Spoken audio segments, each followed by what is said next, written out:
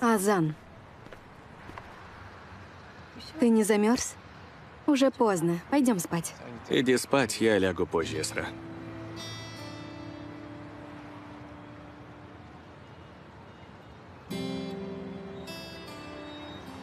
Чигла, прости. Просто вырвалась случайно.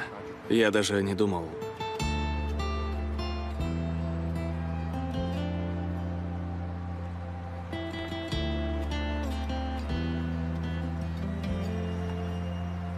Все хорошо. Доброй ночи.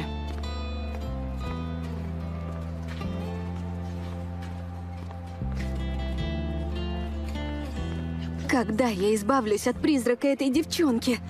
Хватит.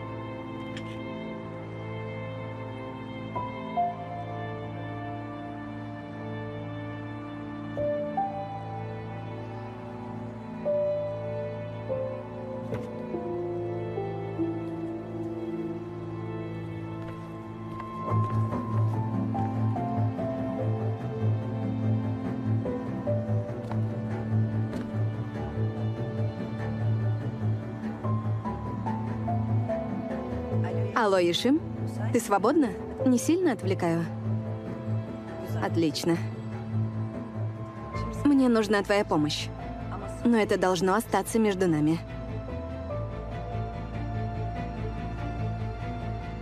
Мы создадим кое-кому проблем. Ее зовут Эсра Эртен. Теперь слушай внимательно. Звали меня Чигла ханым? Да, дорогая Гае, присаживайся. Можешь закрыть дверь? Конечно.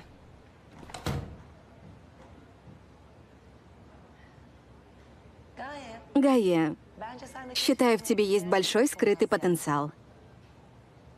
Думаю, в будущем мы многого добьемся вместе. Спасибо большое, Чигла ханым. Я тоже так считаю. Но сначала мне нужна твоя помощь кое с кем, кого мы обе не любим. С кем? Эсра. Вы обратились к нужному человеку, Чигла ханым. Готова сделать для вас все возможное. Каков план?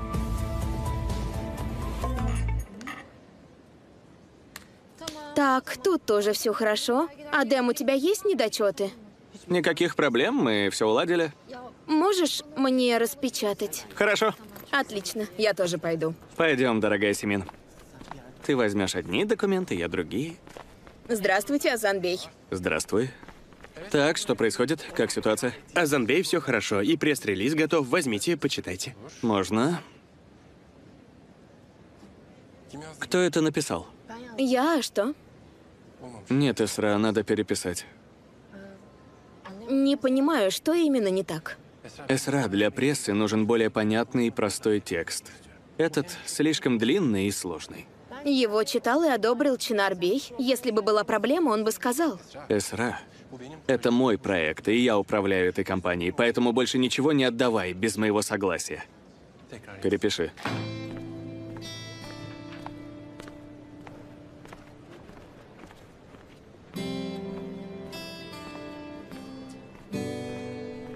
Чинарбей, здравствуйте.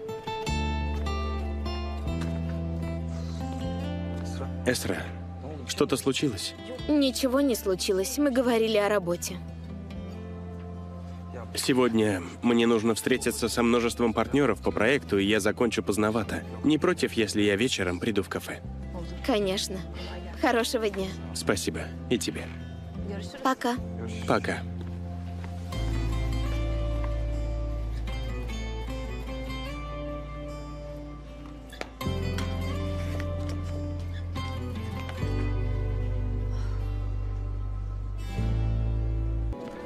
Эсра ханым, все из нашей индустрии говорят о вашем успехе. Особенно о том проекте со свадебными агентствами. Ваше выступление было очень впечатляющим. Мы были бы рады видеть вас в команде компании Технохил. Конечно же, если вы не против. Ешим ханым, простите, но я все еще не понимаю, почему вы хотите работать со мной, когда в этой индустрии есть много других опытных специалистов. Опыт может стать помехой свежим и креативным идеям. Нам нужны амбициозные и творческие люди, как вы. Ешим ханым, пока я говорила, я почувствовала, что вы говорите о компании, в которой я работаю. Несмотря на трудности, это очень важное и особенное для меня место. Простите, но я вынуждена отклонить ваше предложение. К сожалению, вам придется найти кого-то другого. Я понимаю. Удачи, Эсра ханым. Извините, мне пора. Спасибо вам за чай. Пожалуйста. Хорошего вам дня.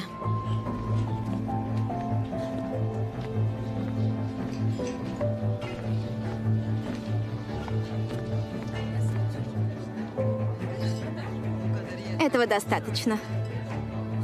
Вы можете подписаться на наш канал, чтобы смотреть больше видео, включить уведомления, чтобы смотреть первыми.